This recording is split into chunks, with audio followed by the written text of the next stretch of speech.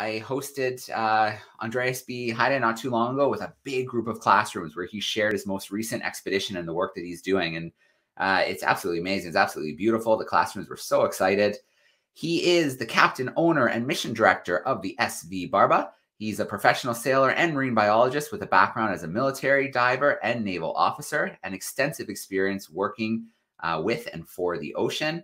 And just to touch on that expedition briefly, which I'm sure Andreas will as well, from June 1st to October 5th, the SV Barba sailed 6,000 nautical miles from Stavanger, Norway to the pack ice around the North Pole and back, stopping in London along the way. The purpose of this expedition was to explore the polar Atlantic ecosystem, assess its current health, and highlight its vulnerability to climate change and pollution. So coming to us live from the Barba right now, we've got Andreas. Hey, Andreas, how you doing? I'm doing good, Joe. Thank you, and thank you for the introduction.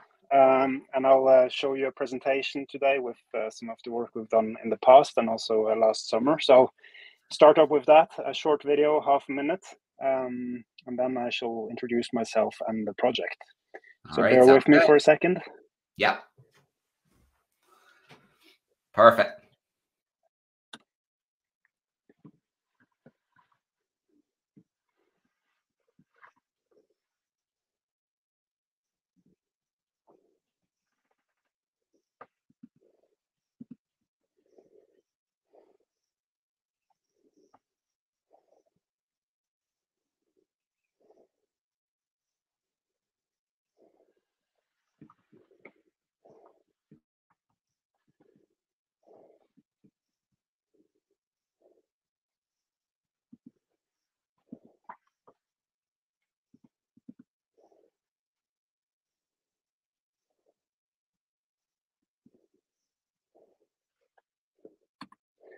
So you got that one, Joe?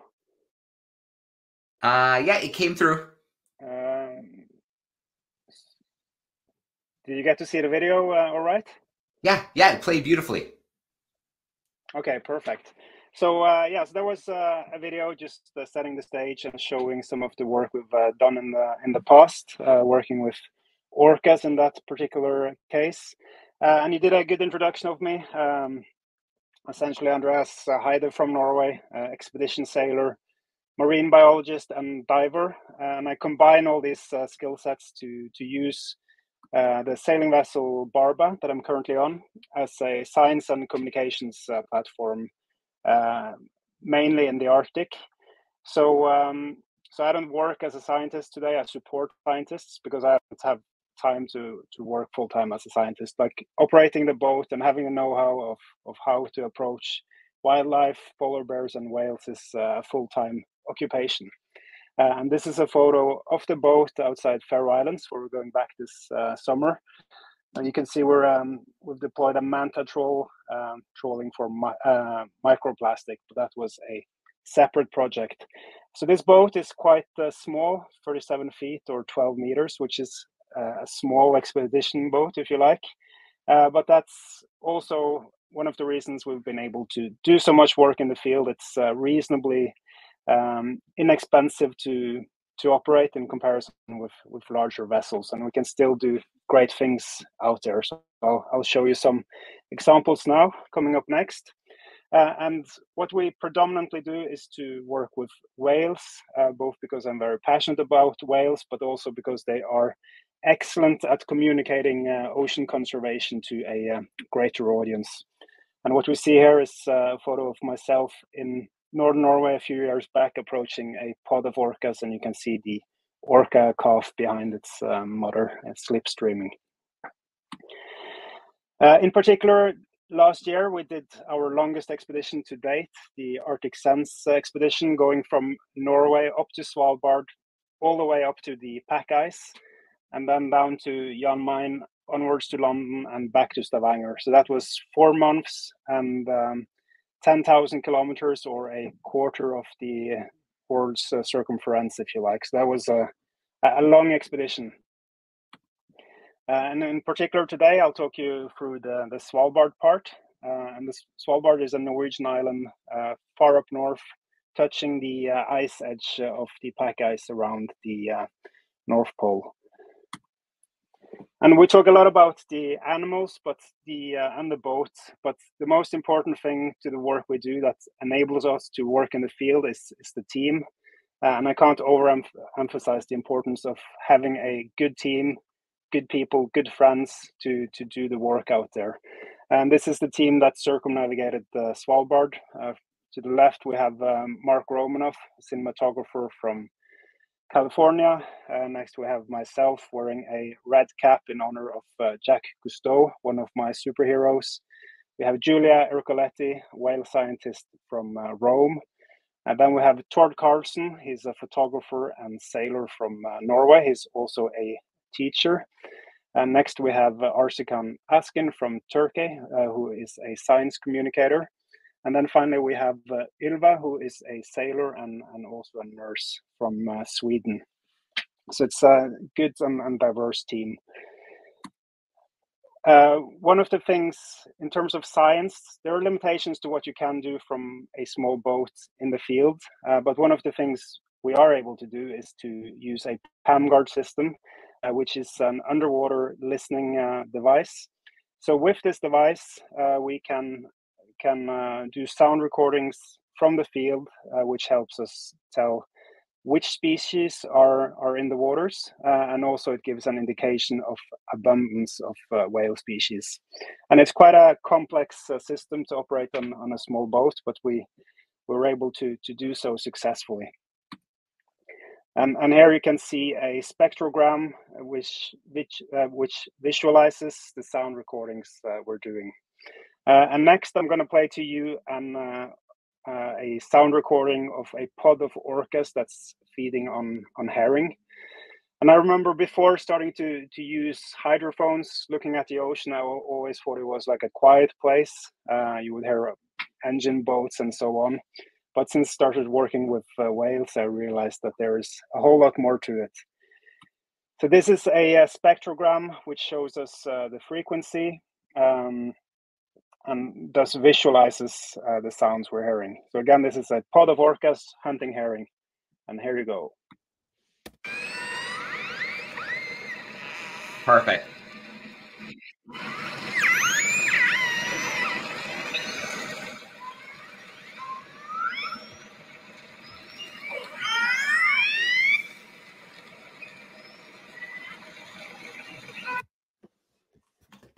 So we got that one, Joe.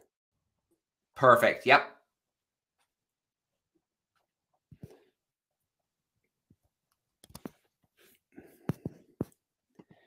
So are you there, Joe? Yep. Can you still hear me okay? Yeah, I can hear okay. Sorry about that. But you got the sound recording this time. Yep. Excellent. So this was a pod of orcas hunting herring in the waters of Norway. And I think just bringing this awareness to people that orcas, it's not only a cool looking dolphin or whale, if you like, it's also a highly intelligent animal that's in the ocean. It's able to communicate with up to 50 individuals at one time. And I think that helps bring awareness to the ocean. And I think these animals have the same rights as we do. So moving on to another fascinating creature we've met multiple times sailing in the Arctic, including this summer, is a sperm whale encounter. And this is half a minute.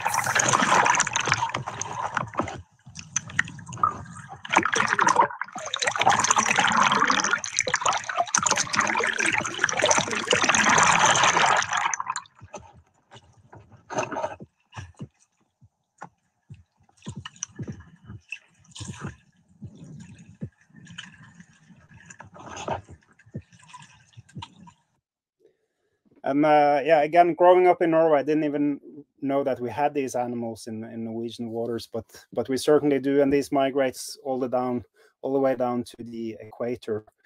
And again, bringing awareness to people that we have these animals around helps increase their protective status. And in terms of sound recordings, these sperm whales, we can hear them out to up to 10 kilometers away, which is very fascinating. And to my knowledge, it's the largest, it's the loudest animal in the animal kingdom. And they can dive to 3,000 meters and hold their breath for 2 hours. So it's one of my favorite whales. Moving on, this is Svalbard, where we encounter drifting sea ice.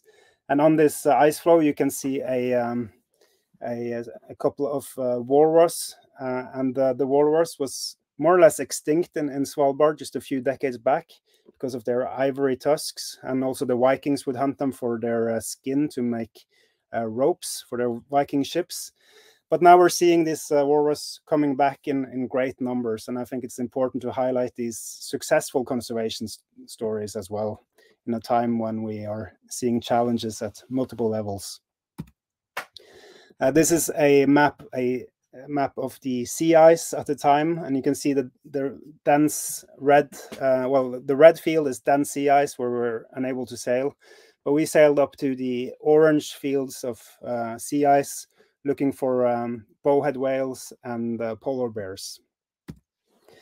And what we did find was a plastic barrel. So even up in this pristine Arctic, there is plastic pollution, which was somewhat sad, but we made the best of it. We recovered the barrel and we have brought it back to mainland Norway, where it's already visited one school as a part of an educational program we're running. And I think it's very important to, again, educate especially children, because they bring knowledge with them home to their parents. And I think, yeah, that's one of the things I'm a strong believer in, is education. Another encounter we had was we were going to a bird colony to collect a bird camera, where we encountered a polar bear mom and a cub. And it's a beautiful sight, but it's also a bit sad seeing these animals, knowing that they should have been out on the pack ice hunting seals. But hopefully these ones, they made it through the summer. So the summer is a difficult time for them because they rely on pack ice to hunt. So it's quite concerning seeing with global warming, retreating sea ice, and knowing how many species depend on the sea ice to survive, including polar bears. Another encounter we had, in a couple of hours, we met with 10 blue whales. And if you can imagine, the boat of the sailing boat is 37 feet or 12 meters. And these two blue whales, they're well above 20 meters in length. And again, the blue whales were almost hunted to extinction in the North Atlantic and in the Southern Hemisphere. But they're now showing slow and hopeful signs of recovery. So going out there, meeting with these whales, and telling the story that they are coming back, and that we can turn things around, that's important to us.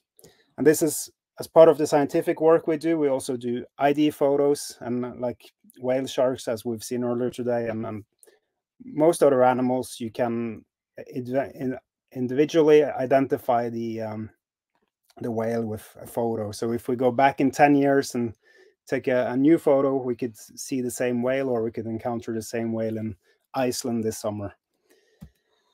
Furthermore, we used drones to fly above the whale with a LiDAR or laser instrument, which allows us to do an assessment of length and body conditioning.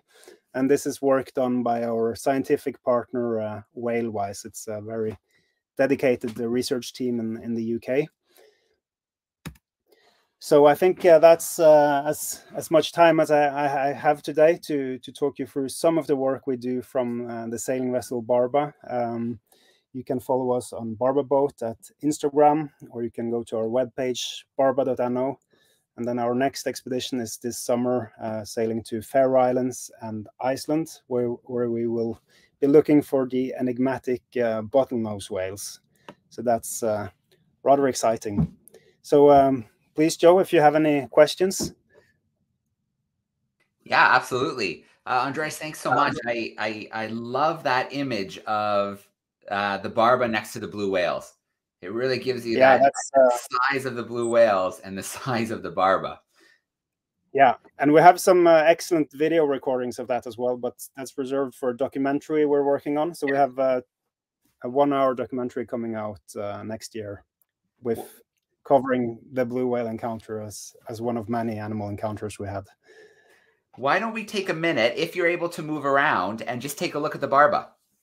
Absolutely, it's quite quick because it's a small boat, so we could start there. This is the navigation station where we have all sorts of instruments, and then here's the bow. So when we're on long expeditions, half of it will just be stuffed with gear. So one person sleeps in the bow, the saloon, and here we have the galley where we have a fridge, a gas stove, and all the things you need basically. Here's the shower and the heads, the toilet. It's quite small, which is very good when you're at sea and being thrown around, because we do get thrown around a bit. And then in the back, we have 2 double cabins.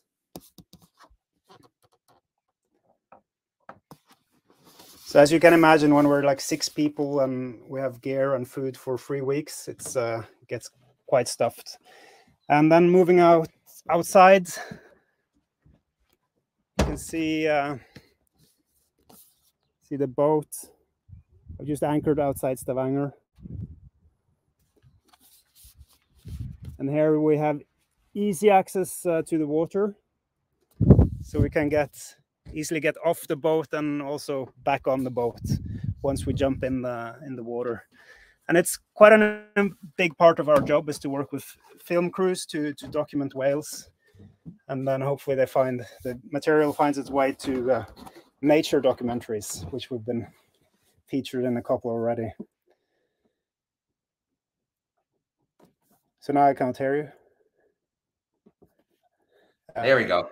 Amazing. Perfect. It really kind of puts into context what it must have been like taking the Barba right up to the pack ice and right up into the pack ice. What were the logistics of that? What were you thinking about? What were you watching while doing that? Yeah, the main thing, like I've done it so many times now, so it's experience, which allows you to make the right decisions. That's the main thing, really. And then making sure everything on the boat works. You rely on a lot of technical gear, satellite phones, the engine, diving gear, and camera gear and whatnot. Getting weather forecasts with the satellite phone. So communication is a challenge. But then also just being able to read nature, understand the currents, the ice, and how the wind will funnel through certain areas, and how just everything works, and making assessments in the field. And that's part of the excitement with the job, is kind of pushing the limits a bit, but still staying on the safe side. Yeah, well, people have to visit the website. There's some amazing pictures, especially photos of the Barba in that landscape, that huge landscape of the ice. I like the picture that you have behind you. I think those images are so powerful. Yeah, indeed they are, and it's a bit surreal to see these things myself sometimes, and realize that I've been there together with my team. So when we're there, it's hard work, and you don't realize it, but once you're back, you're wondering if it's actually happened. And so goes with swimming with whales as well. When you see these big whales underwater, it's quite something. Yeah, and those moments must be pretty spontaneous when you find the whales, and I'm sure there's a few things you have to think about before you slip into the water. Yeah, so we've done this for many years now. So we observe the whales over time to kind of try to assess the behavior before we get in. Yeah. And and also safety is a big thing. Not that the whale itself is dangerous, but if you get lost from the boat up in the Arctic, that's in the middle of the open ocean, that's something you wish to avoid. Yeah, definitely. That would be a big deal. Not a great thing. So you mentioned a documentary on the way. Do you have maybe an estimate of when it might see the world? Next year, if we're successful with getting the additional funding, it will come out next year, and it's got the potential to be big, massively so. Especially since we had Mark Romanoff from California documenting it, and he already works with BBC and Nat Geo and Discovery Channel. Yeah. Because it doesn't help if we're out there and we're unable to capture it all with the camera. So of course, again, it's the team effort. I can't overemphasize the importance of having a good team. Yeah, absolutely. Can't do everything on your own. if the little clip that you shared at the beginning is any indication, it's going to be just a beautiful feature. Now, Yeah. a big part of what you were doing was looking at the whales. And so I'm wondering, we saw some of the hydrophones, some of the recordings that you played of the orcas. What other kind of information are you taking when you see the blue whales, when you see the orcas? Well, whenever you see whales, so first of all, our scientific whale work is coordinated by WhaleWise, which is the whale research team, and we are their ears and eyes out in the field. So whenever we encounter whales, we take note of the time and the location, number of whales, with species. Sometimes you have multiple species in one area: fin whales, humpback whales, dolphins. So you write down as much as you can, basically. That's the first thing we do. Then we try to do ID photos, sound recordings. In some cases, we fly the drone to get a, as you saw in the presentation, to using this software to assess the length and body conditioning of the whale. And then as part of the communication work, we try to film them as well, starting topside with the drone, also using 360 cameras. We have a 360 educational program that we're working on together with a few universities. And then when all that is done, that's when we see if there's an opportunity to get in the water and try to get some observations from underwater, both for scientific purposes, but also for storytelling. Yeah, absolutely. The plastics, just touching on the plastics. We saw that example where you found the big barrel, and we saw an example early in the presentation where you had that manta trawl in the water. Were you looking for microplastics as well that far north? Yes. So the manta trawl, that was from 2019, a separate project. But what we do know is that no matter where on the planet that you use this trawl, you will find microplastic. Yeah. So even up there in the pristine north, where you have no signs of humans at all, you can't even see an airplane, and you can be there for days without seeing anybody. You know that if you take a glass of water from the sea, it will contain microplastic, and that's, I don't know what to say about it, really. It's a gigantic experiment of which we don't know the outcome, but it's obvious that it's not beneficial for the oceans. And I think, again, the best thing we can do is to tell the stories of these animals here and show examples of how plastic ends up in nature. I could have included a photo of, we found a dead reindeer that had gotten its antlers entangled in plastic, and then it got eaten by a polar bear. So just finding these individual stories and bringing awareness, I think, that's the best we can do. Also, every now and then we do cleanups, and there is limits to how much plastic we can bring on this boat. Yep. But I think just personally going on a beach, picking up plastic, you feel like you're doing something with the problem, and then you bring a bunch of friends, and at the end of the day, maybe you've collected, a bunch of big garbage bags of ocean plastic, and so you've removed that from the ocean. You've had a good day out, and also you've made your friends aware of the problem. Yeah. All right. Well, we've got one more question here that I'm going to squeeze in from online. And this question is about a bit about the Barba in general. So what do you do on the days when you have no wind to sail? And then how does the Barba handle storms in the Arctic? So when there's no wind, we typically use the engine. So we have an engine on board. So if we have no wind, going against the wind or in a tight spot, we use the engine. And then stormy weather, we try to avoid that at all costs, because we want to avoid risk when we can. So far we've avoided the worst storms, but we have been in situations when it's really rough. So then you reduce the sails to a minimum and just try to sail out of the weather system. And also we have additional systems. If we get caught in a perfect storm, we have like a series of small drogues that we can deploy from the stern of the boat, but I haven't had to test that yet in extreme conditions. So typically, like, the best strategy is to avoid it by staying ahead with the weather forecast and being on the alert. Yeah. All right. We'll share these links one more time here. If you want to follow along, here's the website, barbara.no. And then we also have the Instagram. So Instagram's probably the best spot to follow along for this summer, for July. Yeah, I think so. I'd say both, but we'll primarily Instagram, and then we'll link to the webpage for more in-depth material. All right, excellent. Well, Andreas, thank you so much for joining us on World Biodiversity today. Thanks for taking us into that Arctic world a little bit on board the Barba. And we look forward to following along on the expedition to the Faroe Islands in July. Thank you, Joe, and keep up the great work you're doing as well. It's a team effort. All right. Thank you so much. Looking forward to hosting you with Classrooms again, and we'll talk soon. Great. Thank you. Bye-bye. See ya. Thank you.